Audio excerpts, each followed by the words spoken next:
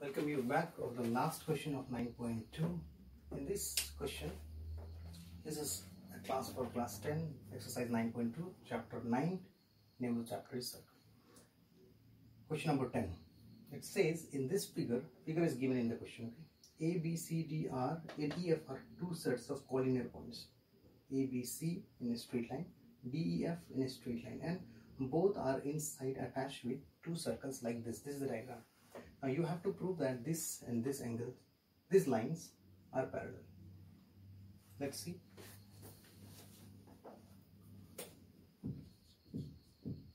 Here,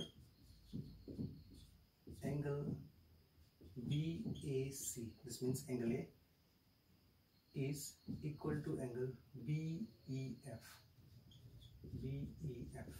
Okay, what is the reason? This is the exterior angle, this is the interior opposite angle for this cyclic quadrilateral. Exterior angle is equal to interior opposite angle in a cyclic quadrilateral. This is the reason. Okay. Now, also these two angles are supplementary. Also, angle BEF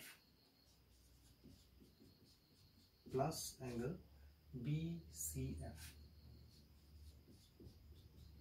equal to 180 degrees. Why? Opposite angles are supplementary. In a cyclic quadrilateral, this is the cyclic quadrilateral here. In this case, it was this one. Now it is supplementary in a cyclic quadrilateral. This was the reason, okay? Now, to combine these two, what we have found is BAC, I will replace this from here, okay? From 1 and 2 also you can write. So, angle BAC,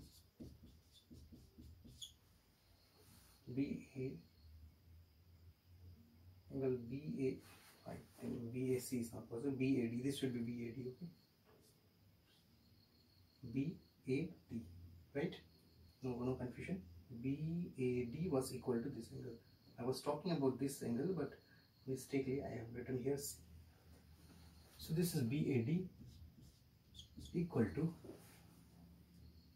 in place of BEF, I replace BAD here, okay? This equation I am rewriting, but here I will write BAD plus BCF plus BCF equal to 180 degrees. Using equation 1 in equation 2, if I do it, it will be easier to understand, okay? I'm rewriting equation 2, okay, but right, using equation 1, in place of BEF, I replace BAD. But these are pair of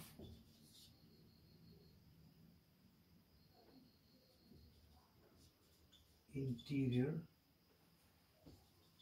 angles on the same sides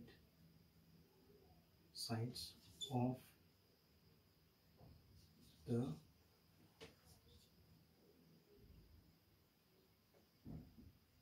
transversal and are supplementary. So AD became parallel to CF. What is the meaning of this? It means that if there is two parallel lines and a transversal, these two angles, they are always 180 degree, and that is what happened. See here, F and C, here A and D, these are the parallel lines. Intersecting line is AC. Okay, this AC is the intersecting line. This and this angle BAD. Okay, BAD is this angle, and BCF is this angle. When I add these two, I got 180. That means what? These are the two angles between which AC transversal is intersecting them. So that means they are parallel lines, otherwise they cannot be equal. Okay, that is how. So you don't write the last part, that diagram. This is not required. Thank you. This way we finish the exercise 9.2. Thank you.